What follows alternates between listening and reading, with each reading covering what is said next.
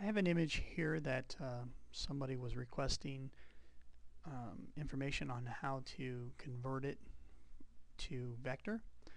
And so the first thing I did was went ahead and saved it to my desktop. Now I'm using FreeHand, which is very similar to CorelDraw, Adobe Illustrator, things of that nature. So I'm going to go ahead and place the image, and let me just go ahead and I must have hit save instead. And then we're just going to go ahead and go to my desktop where I know I saved it, and just go ahead and place it in here. Now with this font here, it looks like there's a lot of hard edges and curves. So I'm just going to draw a guide here. Now in freehand, I've got it set to snap to guides, and you can go under view, snap to point, and then turn your page rulers on if it's not already on, and then snap to guides. That way when I draw something, it's going to snap it right to this guide here. So the first thing I'm going to do is I'm just going to go ahead and draw a square. I'll make it a little bit larger than this C, and I'm going to turn my point, my stroke down to 1/10 of a point.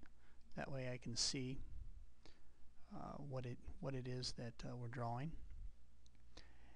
And if I go ahead and deselect, let's just change it all to 1/10 of a point. Okay. Let me go ahead and let me close this window. I don't really need that right now. Now in freehand, I can hold in my option key. I think on a PC it should be like an alt key, and then just click the point and drag, and you can see it's going to create this little curve here. Now I can duplicate it or clone it in place, and then just again hold in the option key or the alt key, and just move that down in. Now I'm going to take these and I'm going to join them together, which is an Apple key and the J key on the Mac. And I'm going to just draw another square on the edge of the C, and then select the bottom image. Now this big rectangle is on top, so if I go to my punch tool, the top element is going to punch the bottom. And again, we're just going to do the same thing. We're just going to go ahead and draw, and then duplicate a couple here, and select that. And then let me close this window here, and I'm going to duplicate this width, this line width here. And then we're just going to select this H, and then we're going to union them. So now it's one element. If I go into my keyline mode, you can see the CH and the I, or I'm sorry, just the square here. Again, we're going to rotate that, or bring it over, duplicate it over. Now I'm going to unjoin these elements here, or ungroup it, and I'm just going to pull this down in. Again, we're going to do the same thing here, and if I double click on it, I can rotate it around,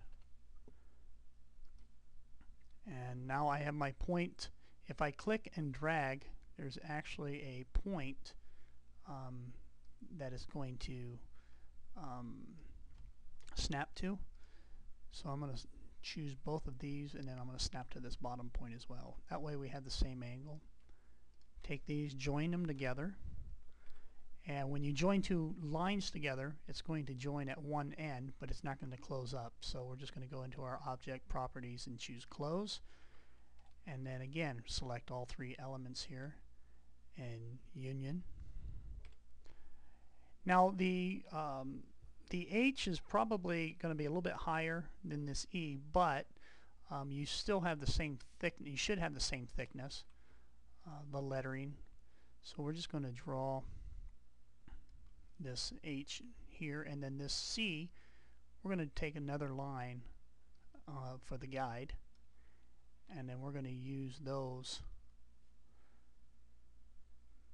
to show our height on the E. Now it does appear as if The E is a little bit thicker on the top, so let me go ahead and let me unjoin this, and then we're just going to move this back here. So I'll go ahead and just move this line back out again. Must not have my guides up on the top. There we go. So we'll just move these out of the way again. And I'm going to click in the upper corner, which means that I will click on the point, and then click and drag and duplicate that image here. We'll select them all in union again. Now the more points you have on the line, the more memory it's going to take. So I usually just go in and clean up any kind of extra points that may have been created by the objects touching each other. And it looks like I may have forgot my rectangle, so I'll just click and drag this H, deselect the E, and then delete those there. Now I have my I, and let's zoom back in here after we take this C over. Now you can see the C and the D should be the same, and we'll take this E over, and we'll take this I as well. So we're going to take this C and just rotate it. Does not look the same. So again, we'll just take this I over here for the thickness of the left side, and then we'll just go ahead and draw once again a rectangle. Hold in the Option key, duplicate, and we're going to again hold in the Option key, and we're just going to close that up a little bit. Select those, join them together, and if we wanted to draw another square or rectangle on top of that, and punch. Grab both elements now and union, and we're just going to delete any extra points we created. And the more points you have on even on a curve, the choppier the curve's going to be. So you can see on this curve the way it was created was there's a point here and a point here. So we're going to go ahead and zoom in over here on the R. Let's move this back out of the way. And again, we're going to do the same thing for this R as we did for the D and the C. And you can see it can go fairly quickly. So we'll just take those, join them together, draw another square, punch, and then I'm going to take a line starting here and just drag and draw it out. Now sometimes the R's are not parallel. One might have a little deeper angle on it.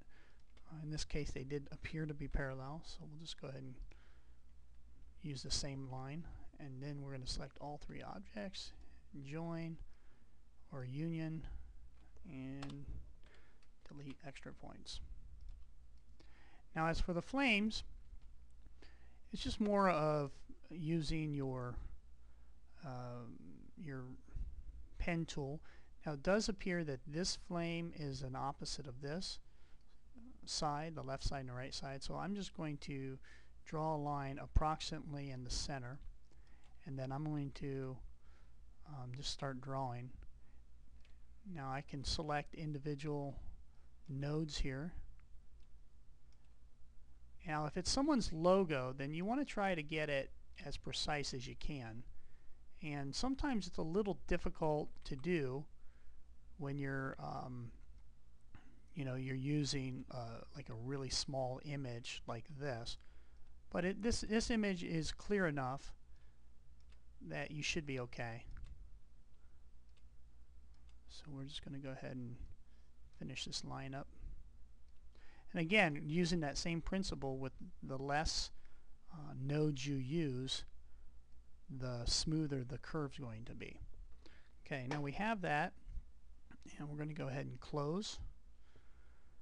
And now using my reflect tool, I'm going to put it with this other element selected. I'm going to put it right on this center line and then hold in the Alt and or the Option key and the Shift key, and you can see that it is pretty close, so it's off a little. But so what we'll do is we'll just go ahead and select both of these, union them, and then I'm just going to shift over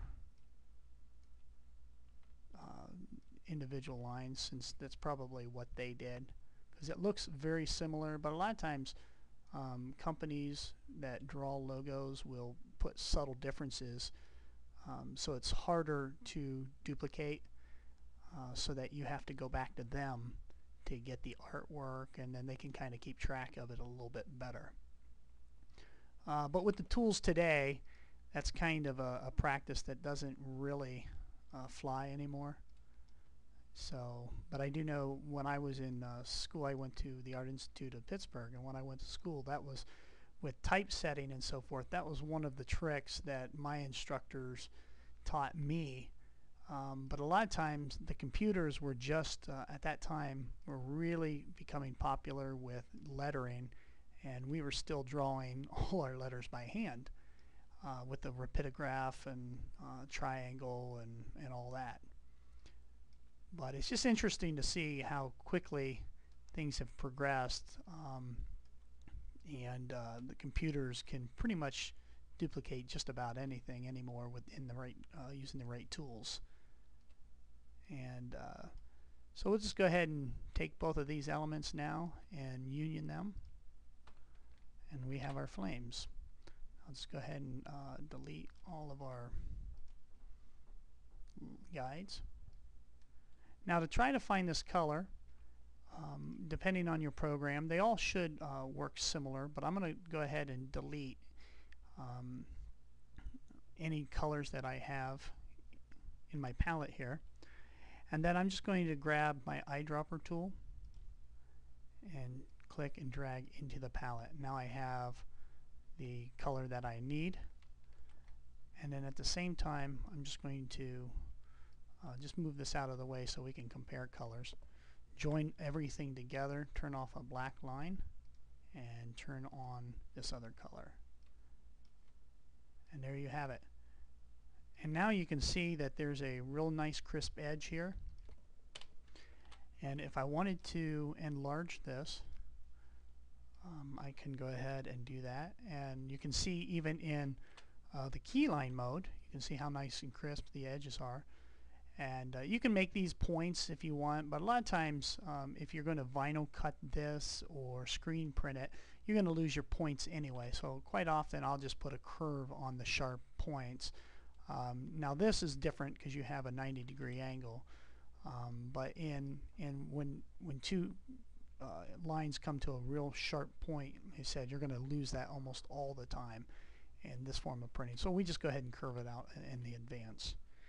And that would be how to redraw a logo using freehand or similar vector programs.